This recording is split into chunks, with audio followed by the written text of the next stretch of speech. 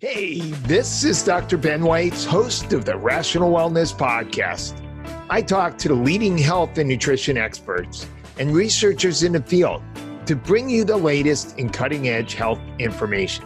Subscribe to the Rational Wellness Podcast for weekly updates. And to learn more, check out my website, drwhites.com.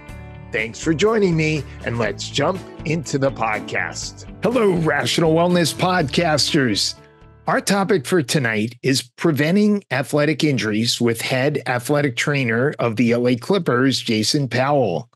Jasen, thank you so much for joining us today. I'm very excited about this interview. Thank you, Ben. Thanks for having me.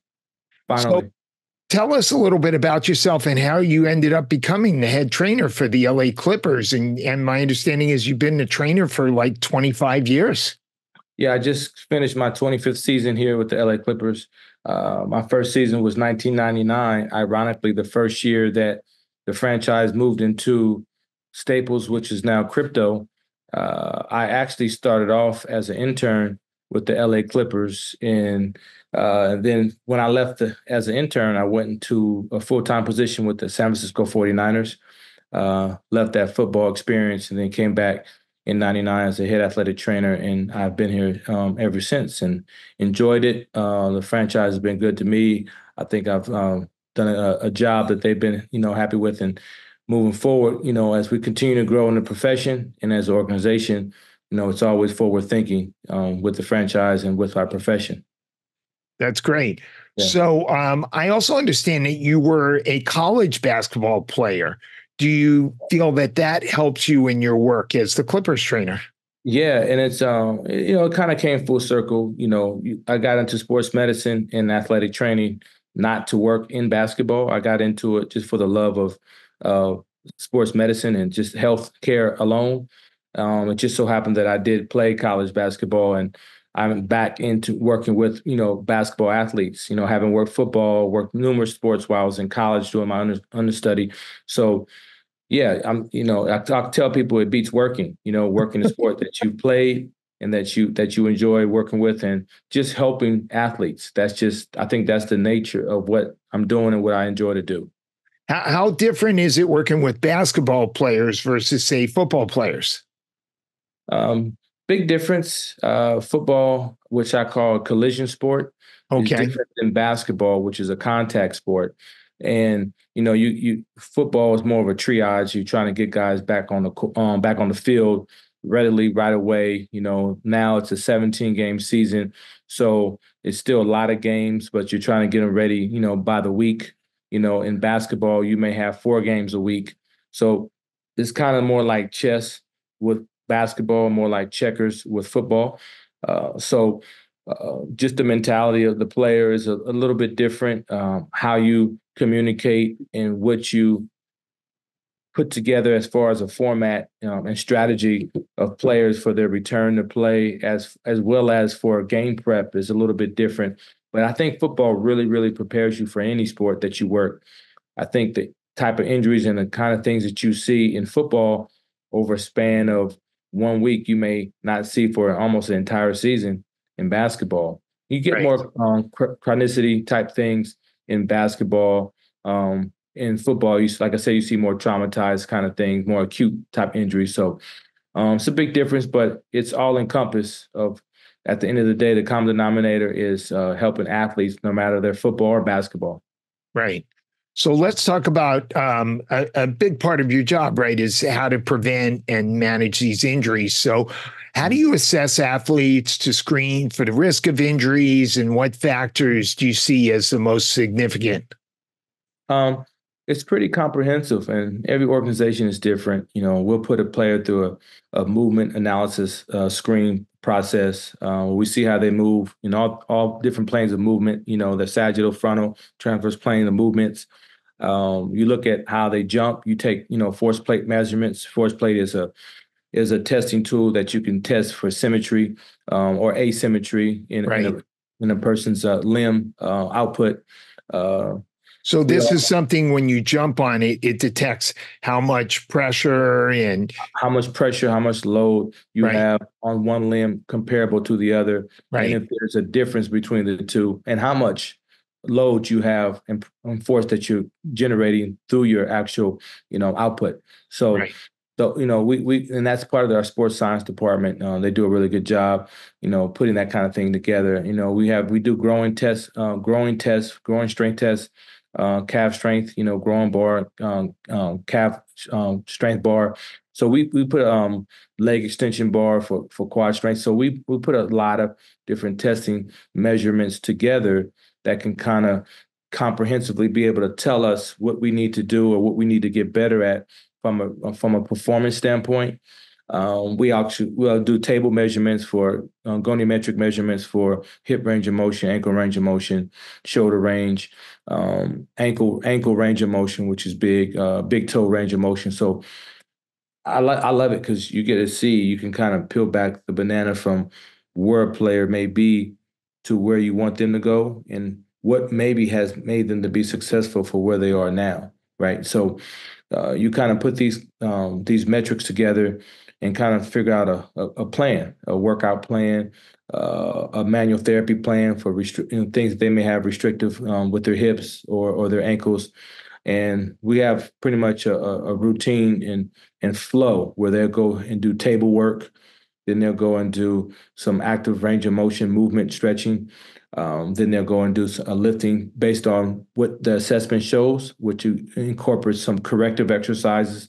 And then they go into more performance-based strength exercises. So everyone has their own plan, their own customized program based off their evaluation and their assessment.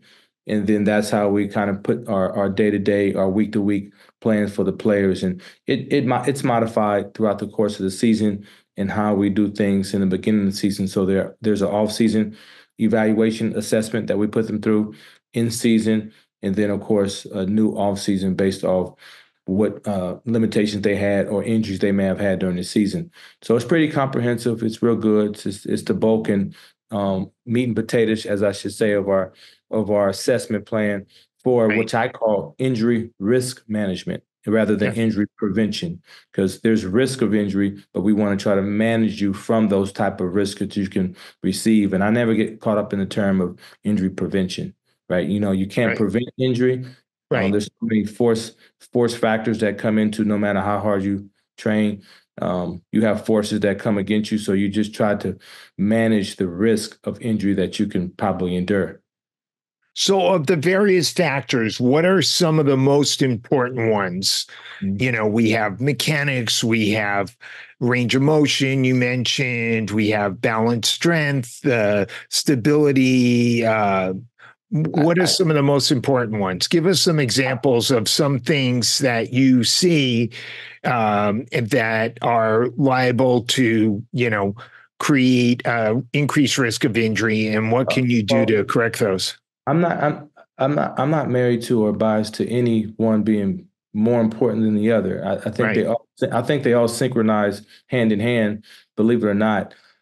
However, if I had to choose what I like to look at the most is your movement pattern, right? How you're lunging into a movement, how you're squatting into a movement, how you can functionally bend down, how you can functionally reach in different planes of movement. Is it the hip that's limiting you? Is it your foot, ankle that's limiting you? Is it you can't push off your big toe? And what is that reason, right? Why aren't you able to do that? Is it previous history? Did you have, plantar fasciitis? You have a tight arch? Did you have a ACL? Did you have some lumbar pain before? Did you have some surgical intervention that remodeling created some restriction or some restrictive movement patterns? And do you just have a congenital hereditary type of lack of opportunity to move at the hip? Do you have cam deformity? Do you have some labral issues in your hips? Where's the restriction coming from, and why are we having that? So I think movement analysis is a big part of it. To me, we can break down all the parameters. I mean, we go as in depth as far as nutrition. What's hydration? Those are two other factors that are big into how you perform and what can create or limit the risk of injury that you can have, and all these components. And when we talk about nutrition, I think that's a huge part of it. I think nutrition is another what I call plan B of injury management with movement. I mean, I can go in depth, but this is a whole nother podcast. Is the mental health component of it, how your brain functions with sleep, and how you recover in terms of you being able to move the right way, the energy output that you have, which is under nutrition, sleep, rest, recovery. So there's so many components, but how you move is real important. Yeah, why don't How do we you talk move? about that for a little bit? I was watching another podcast episode with some biomechanical guy, and he was explaining how there's a tendency for, if athletes, when they're running or lunging or cutting, if their knee goes in a little bit, in other words, if it adducts and they're also in flexion, that's a common issue that's more likely to lead to an ACL thing. So getting athletes to make sure that their knees are tracking properly is give us an Yeah. example of a few types of things that you see, Simple movement pattern. You look at an athlete who, let's say, go into a lunge position into the sagittal plane, right? A Right. guy lunges forward, and you look at, okay, first, how is he foot striking with the left foot lunging forward, right? So Right. how far can he lunge?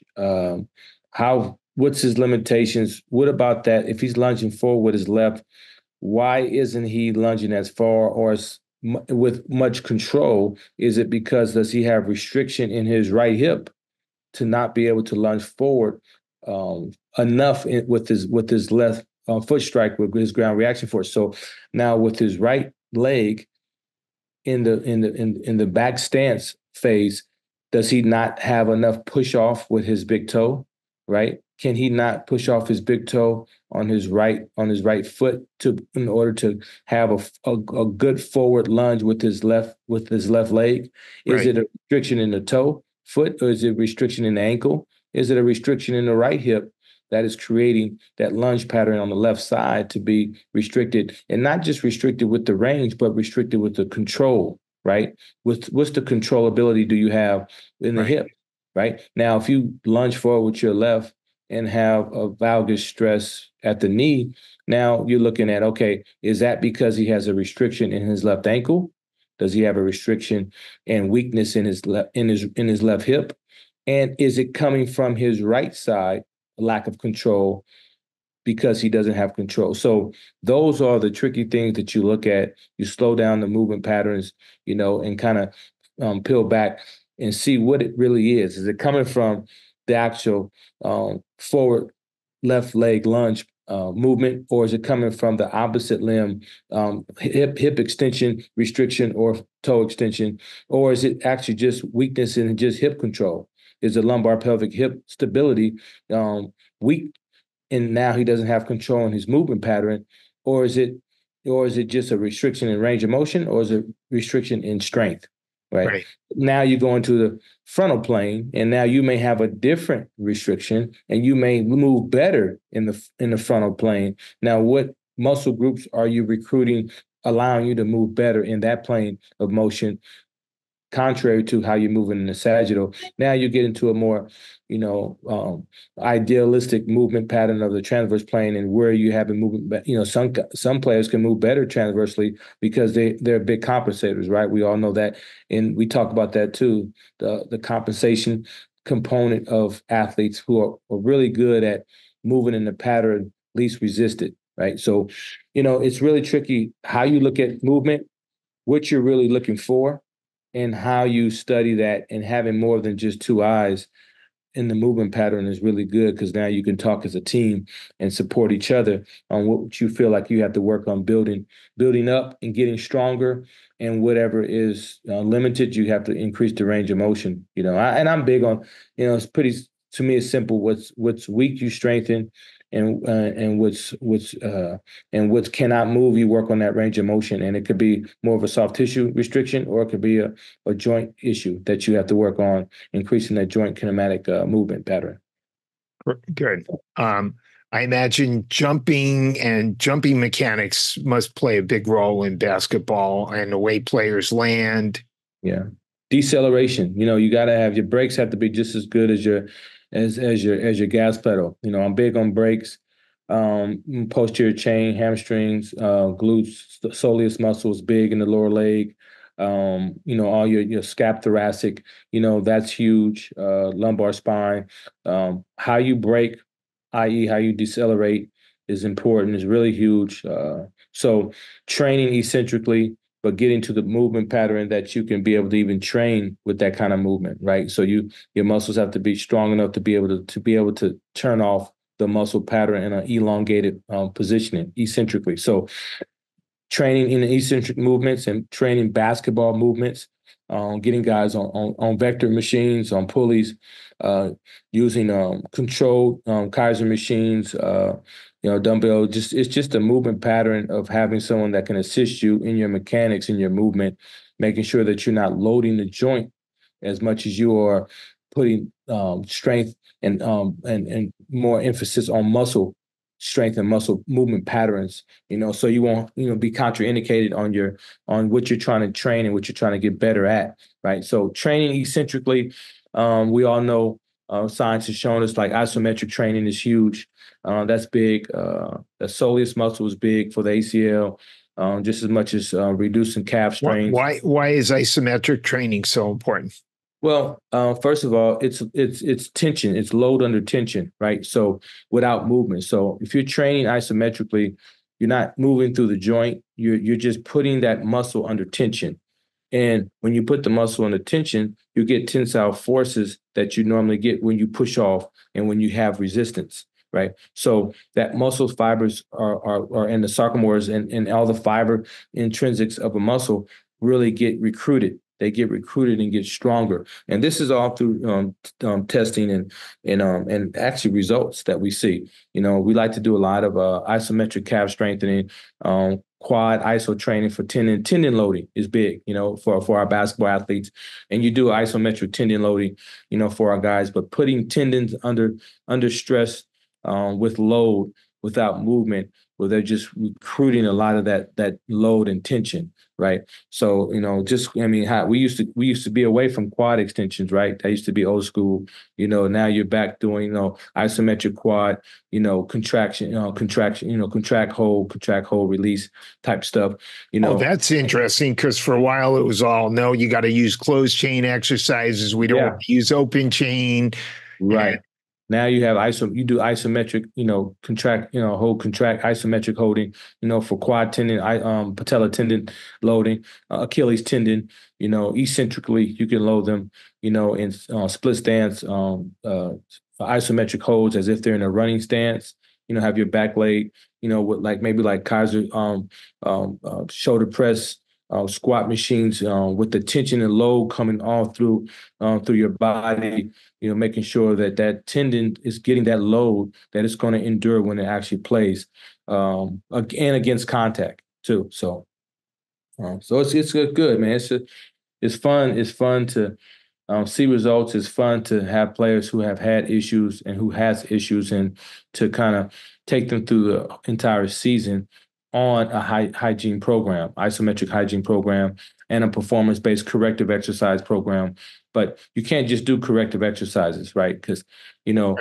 you if you're 6'7", 235 pounds, you can't just do bands, right? No, of Because course not. You gotta maintain your strength and your speed and your power. you got to load the tissue, right? Because you're Right. going to have resistive load against you. You're going to have 6'9", 270 pushing against you. So you Right. have to be able to train that accordingly and throughout the season. Now you have to periodize it to where you're not doing it. You got to make sure you know when you're doing it, because you have to factor in travel. Do we have 4 games in 7 days? Is it on East Coast, West Coast? Is it in a hot, dry climate, and your hydration with your tissue? Are we going to do it 2 times this week, or are we going to do it 3? Are we going to do less sets, but more times this week? That kind of thing. So that's where it gets tricky. That's where it gets fun. And I think that's where experience comes in also. One thing you can't teach or take away, which is huge for the respectability and the trust from the athlete to know what kind of program they may need or may want. Now who's professional, who's not, is the results you get from the player who wants to put the time in for the program that you arrange for them. I've heard of some players that do their weight training after the game. Other players do it in the morning. What do you prefer, or does it depend on the athlete? Depends on the athlete, but your metabolic rate is higher after play, so your endorphins are going. So you want to still get that pump, as if you're still playing with the resistance. Then you have your other notion of you want to recover right after the game, so you get a better output after you recover and rest. The next day, and it's kind of like a mixed thing with guys.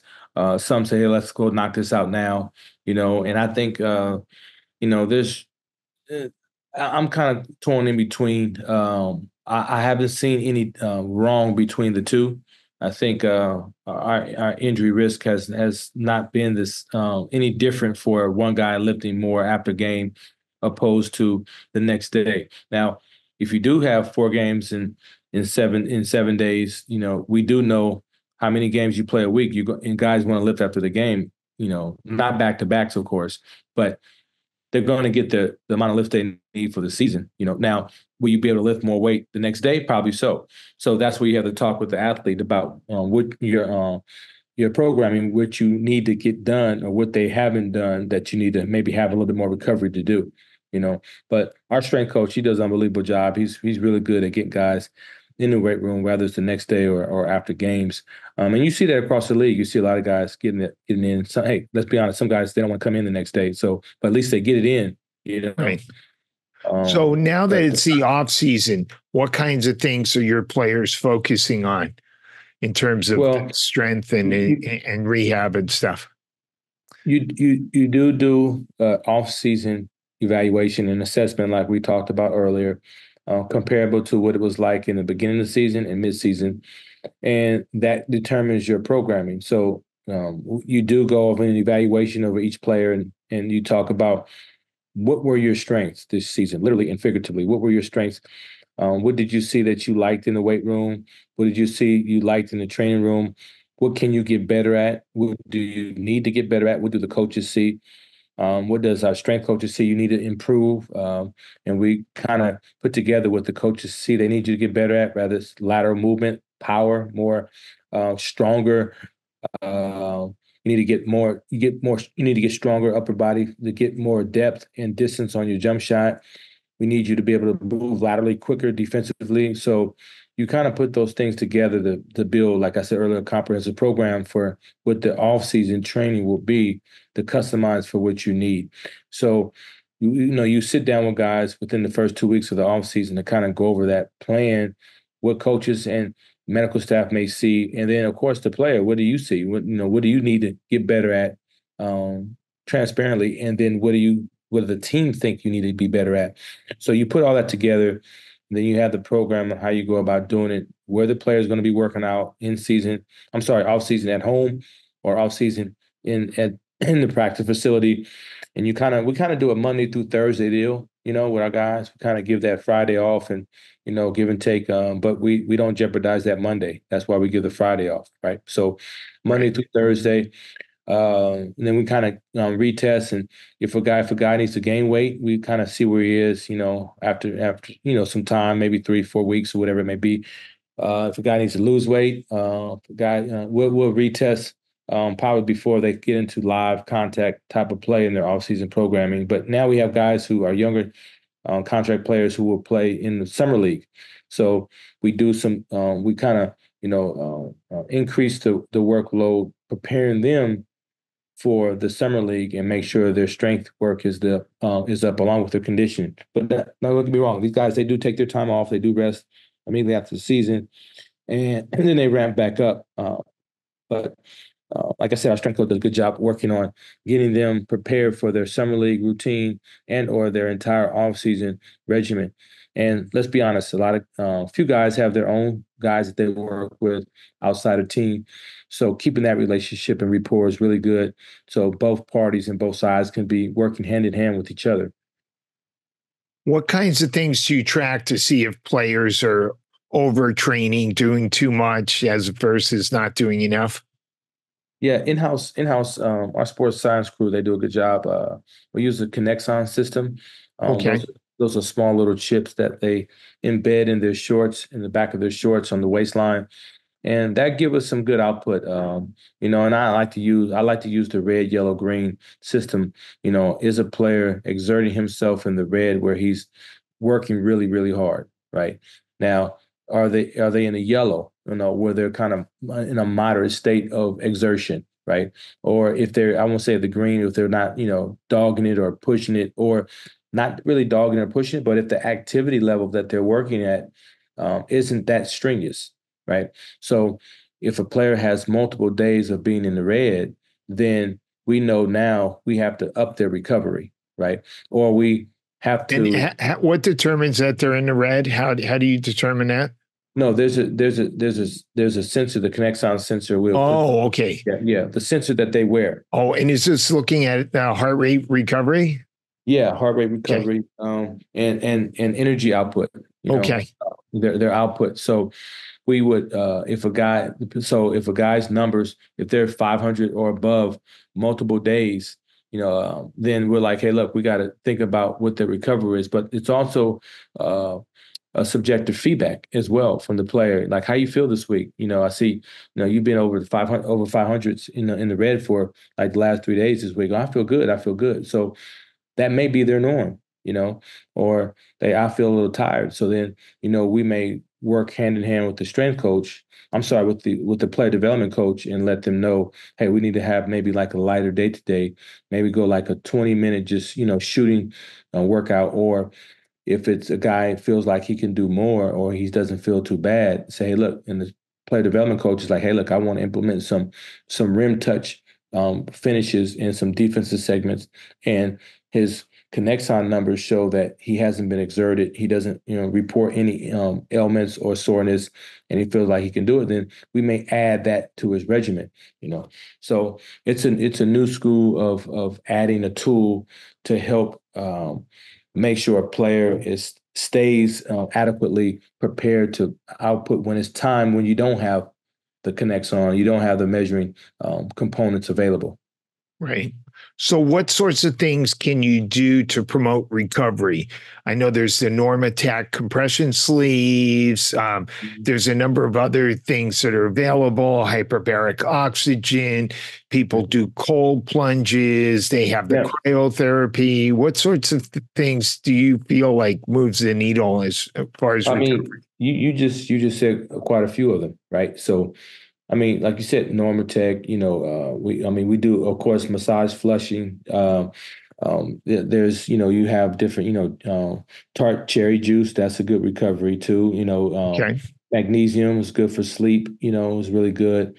Um, Contrast, I'm not big, too, cold tub. Yeah, you can do that, but contrasting is really good for recovery, even before activity. I tell our guys, you do a hot, cold, and before activity, you want to finish in the warm when you do a contrast, right? So, and after activity, you go hot, cold, and finish in the cold, right? So you have them go like in a sauna and then into Well, they can do sauna. We'll have a hot jacuzzi and a cold plunge, and I usually go 3 minutes, 3 minutes, and they may go 3 cycles and finish in the warm before they hop on the table or hop in the weight room, right? right, That's before practice, and then after practice, they may do the same and then finish in the cold, right? right.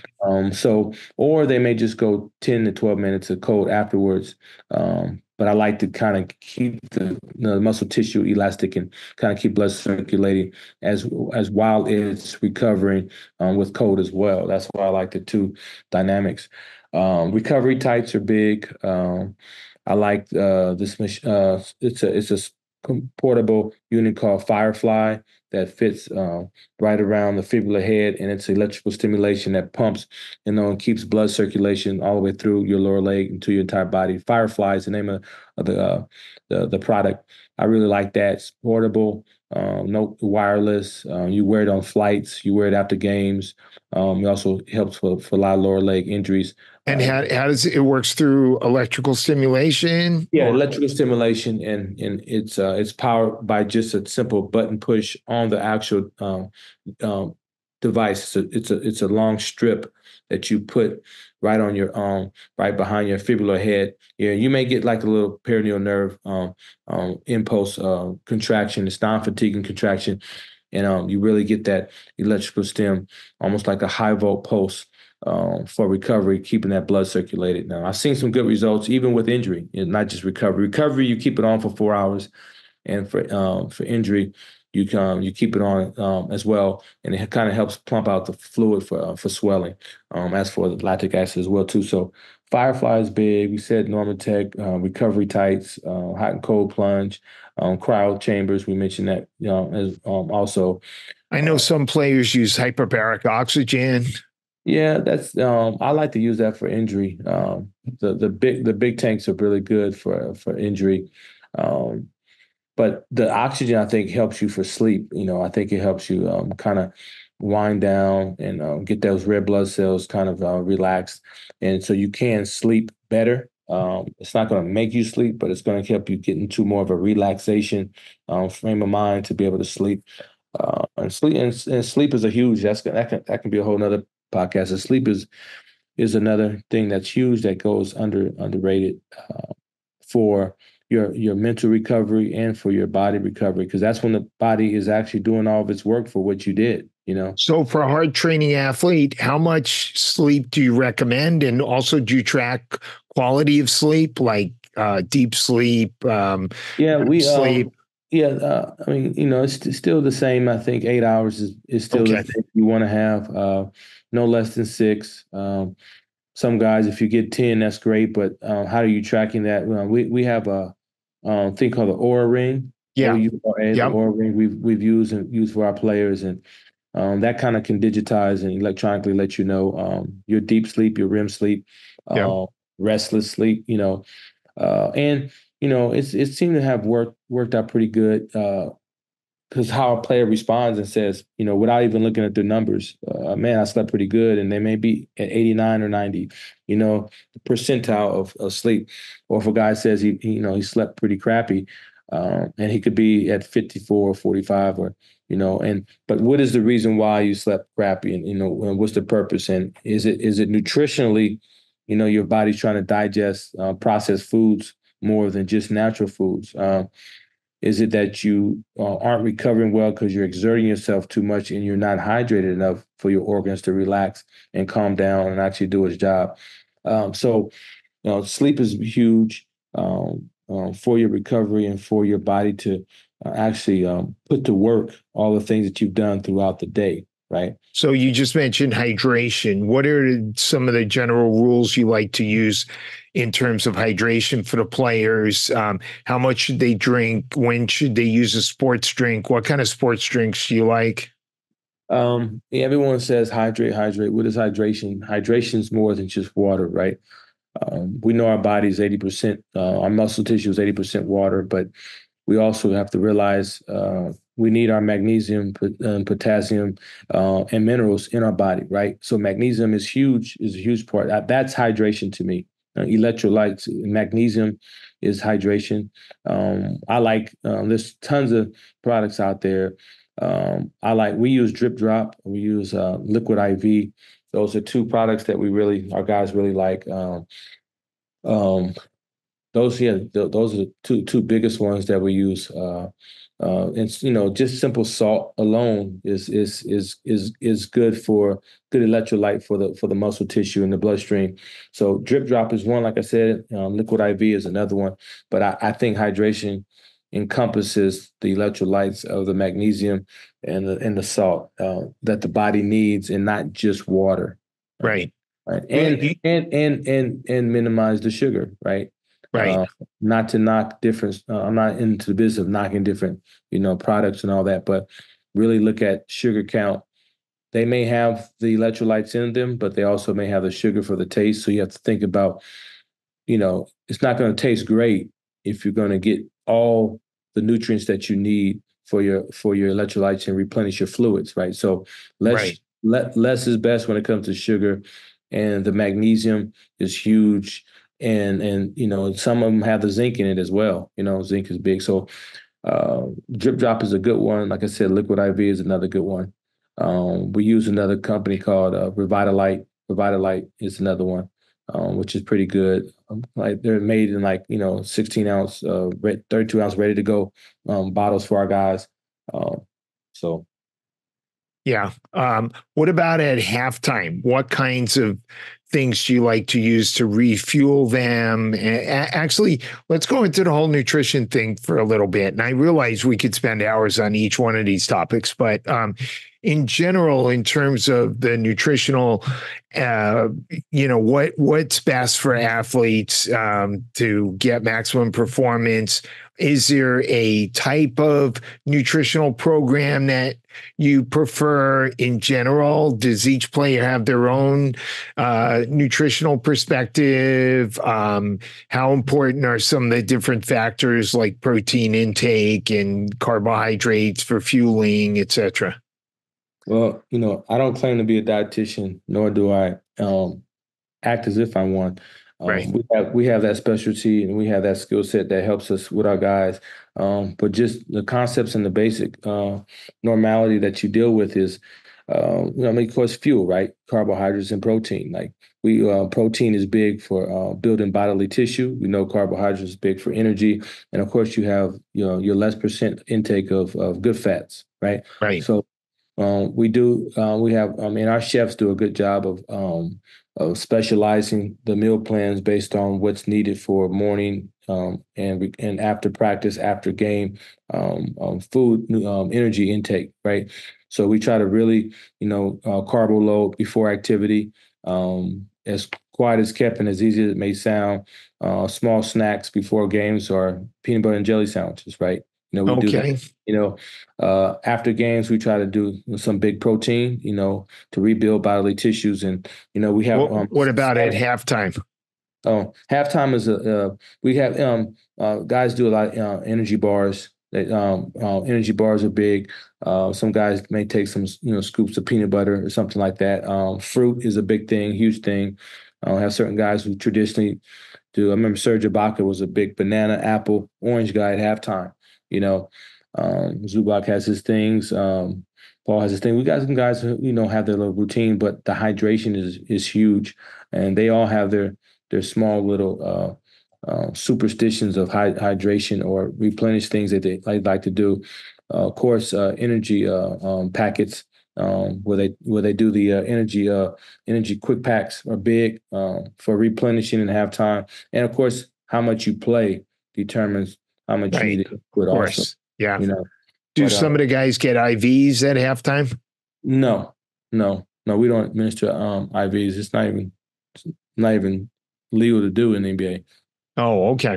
You have to administer that in a sanitary, um, uh, hospital. Right. So Okay. How important is taping in preventing injuries and helping to manage injuries? And I know there's different types of taping. There's K tape, there's, standard athletic tape. yeah, taping, that's a long time traditional thing for guys in all of sport.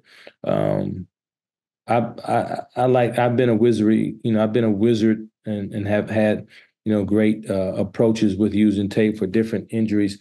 That's where you get kind of, unique and you get creative with that, with hands, finger sprains, shoulder injuries, ankles, even knees. Like you do different things based off knowing the anatomy, right? Understanding how it's a spiral and how you trying to move a simple soft tissue away from the injured part, or try to move some tissue off of a ligament, trying to support a tendon that's in its groove. So just knowing your anatomy of what you're trying to support and what you're trying to prophylactically help a player use, like you said, kinesio tape is another one. Is a brand product that is used, vastly. Some believe in it, some don't. It's all about what the player likes, or what you're trying to promote to help them, to see if they say, okay, let's go with it. You see it a lot, shoulder stuff. You see a lot of kinesio with knee stuff or patellofemoral issues. I like using Meccano taping also. You really get some force and tension on that Meccano tape, the brown tape with the cover roll, to really move bony structures, to move soft tissue. So just knowing your anatomy is huge for using taping techniques. And I have a lot of techniques that aren't even in the books that I've used that have worked for guys, Right. and it just, sometimes some things just work and some things don't work, guys. I don't. So, you kind of play with it a little bit, but the main thing is, the main thing with taping is, what are you trying to support? What are you trying to help? So that's what you work on as a common denominator for the different taping techniques and a different style of tape that you use also. Right. Um, this is more of a general question, but if from my perspective as an NBA fan, it seems like the league's overall attitude towards injuries has changed over time. For a number of years ago, it seemed like players were sort of expected to play even if they were in pain, as long as there wasn't a major injury. And then that sort of changed over time. And then we had a few years where it seemed like it was getting to be more common for players to take days off. And we heard about load management. I even heard about agents being involved in helping to direct medical care. And then a few years ago, it seemed like the fans were complaining that all these star players weren't playing, and the NBA ownership wasn't happy. And it looks like the NBA has put a few rules in place to reduce load management, to encourage players to play more. How has this impacted your job? It's moved the needle to make players more accountable for choosing when and why they want to sit out or want to rest. Right. I think it was more putting the players on notice, more so than trying to crack the whip. I think it's important for the league to recognize, players are playing 82 games. They're not going to never change that. They haven't, and you lose too much if you do. Too much money involved in all those games with all the TV contracts and everything. Right. So how do we navigate through the space of making sure that players can still play, but also think about why they don't want to play or aren't going to play? And I think that's one of the main reasons why the league, integrated this. And I think the numbers have probably served true for what they're doing. And, it can get sticky when you talk about certain things and certain reasons. You can't never question a player why he doesn't want to play. Sure. But you also can put him on notice on the rules that the league will get, come back to the team if we have a certain reason why you aren't playing that's not abiding by the rule, right? So how you place the information to the player, understanding what a player really cannot play with and what he can play with, right? Being respectful of them and their job, and that it is their body. But I think the players and the players union and the league puts the players on notice enough to realize that they have to be more conscious about the decisions on when they want to play or when they can or cannot play and what they can play with, right? Right. So having two star players sit out together, is an issue for rest, right? But if they have injuries, you got to show proof that they have injuries, right? So the league, they definitely hold teams accountable for making sure that these players have legitimate injuries that they're sitting out for, and you can't rest two players, that have been, on an all NBA team, within the last couple of years. So, there's parameters to it. And it's kind of a fine line. I mean, it is a if fine you line. have pain, is that an injury? Maybe it is. We generally think of pain as resulting from injury, but sometimes it's a fine line. Right. No, pain is a fine line. And who's a better judge of that than the person who's dealing with it? Right. And that's where knowing your athlete and respecting your athlete, but also having the athlete understand and respect the job you have to do, and respect, that you're going to have the player's best interests. Right. I'm in the business of making sure players know I have their best interests, more so than forcing myself to do a job to make myself look good. And I think that's huge. And trust, which is one of my 4 principles, is big. And you can't get that overnight. It's just over time through example and experience to gain that. When it comes to the treatment of non-surgical injuries, there's been a plethora of new physical therapy modalities in the last number of years. There's various types of lasers. There's class 3 lasers, class 4 lasers.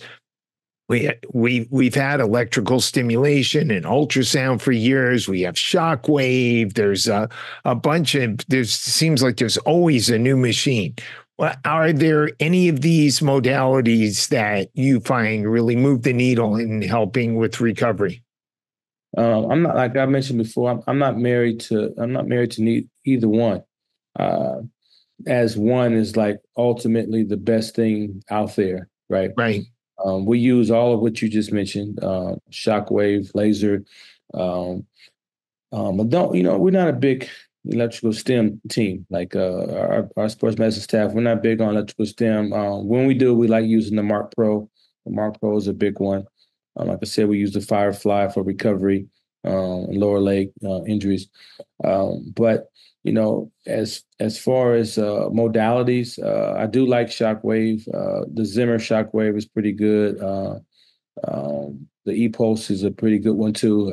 There's different levels of it, but it depends on the indication too, right? And consistency of how you're using it. That's huge. So I think these are the best things in the business. They can't steer you wrong, but it's also a feel and a player's response to treatment.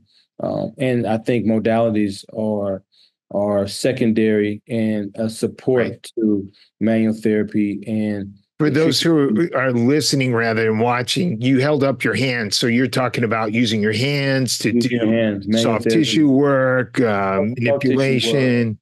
Yeah, joint mobilization, acupressure,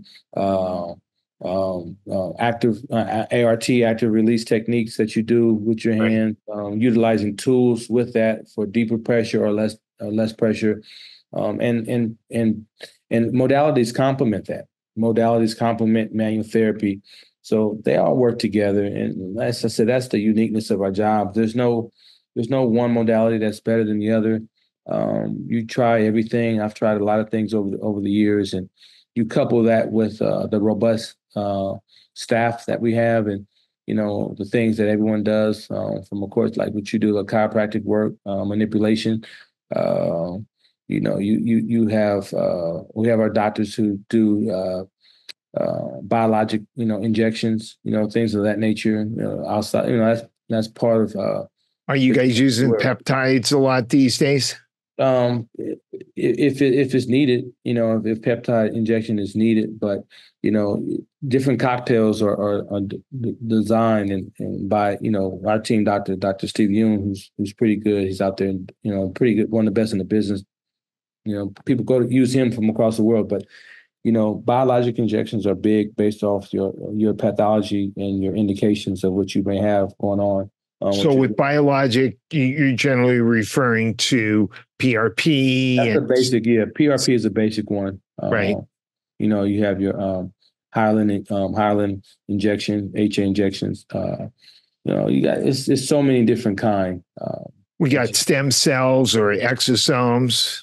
Yeah. So you have different ones. It all depends on what you need, and the clinician who's doing the injections will kind of, educate on what are good ones. They have umbilical cord ones that they use too. So right. It's a lot of different ones based on your situation. PRP is the most traditional one. Now, how you spend that and how much of the white blood cells you use or what you injected with the PRP is big too. So 10x is another procedure that you do also for tendon stuff. So it's a lot. You can go on and on. I don't want to sit here and be a chemist and mention all this kind of stuff and about what I know and what I don't know, but it's more so applicable based off your indication. And then once these things are brought up by the expert, then you kind of go over the return time, the efficacy rate of it, and the benefit and the pros and cons, and and how does it impact your downtime, for your sport. It's been great. Couple of easy questions to end. What do you like best about your job? Like I mentioned before, it beats working. I enjoy what I do. I enjoy interacting with the athletes. It's kind of been a gift of mine, having been an athlete, and even at my age now, understanding the new athletes. My son plays basketball at a high level. My daughter is into sports as well. So cool. I enjoy being around the athletes and having a staff that I can work with that understands athletes and wants the best for the athlete. Right. So I enjoy my workspace, my work environment, my colleagues, and I enjoy working the sport and being around the guys. It's all every day is a different day. Right. But I find the communication is huge with the athletes and staff. I find trying to find trust amongst everyone is huge. And you also try to have a balance amongst it all. And you also try to make sure you're humble amongst it all. I just said my 4 principles in life in that, Okay. What are they? Yeah. Balance, trust, communication, and humbleness. Those are my 4 principles. So, and being humble, like having done this for so long, just as an athletic trainer, I know it could come and go at any time. It could have come and gone. And I love what I do. Like I said, it beats working. So I love to continue to do it. So, I don't take it for granted. And I think I've been put in this space to help not just athletes, but to help people. Being a caregiver is important to me. I've helped a lot of lives along the way. I've given a lot of advice along the way. I've made a lot of friendships along the way. And I think that's part of who I am and what I'm about and trying to serve. I'm a server, and that's what God put us on this earth to do. And I just hope that I can continue to do it. And as long as whoever wants me to do it, that's what I'm here for. So the best part is working with the athletes and just helping people, whether it's the general manager, whether it's the equipment manager, the scout, whoever comes in, you just want to be able to help them. That's great. That's a great way to end. So thank you so much, Jasen. This was a great interview. No problem, Ben. Thanks for having me. Thank you for making it all the way through this episode of the Rational Wellness Podcast. For those of you who enjoy listening to the Rational Wellness Podcast, I would appreciate it if you could go to Apple Podcasts or Spotify and give us a 5-star ratings and review. If you would like to work with me personally to help you improve your health, I do accept a limited number of new patients per month for a functional medicine consultation. Some of the areas I specialize in include helping patients with specific health issues like gut problems, neurodegenerative conditions, autoimmune diseases, cardiometabolic conditions, or for an executive health screen and to help you promote longevity and take a deeper dive into some of those factors that can lead to chronic diseases along the way. Please call my Santa Monica White Sports Chiropractic and Nutrition office at 310-395 888-888-3111, and we'll set you up for a new consultation for functional medicine. And I look forward to speaking to everybody next week.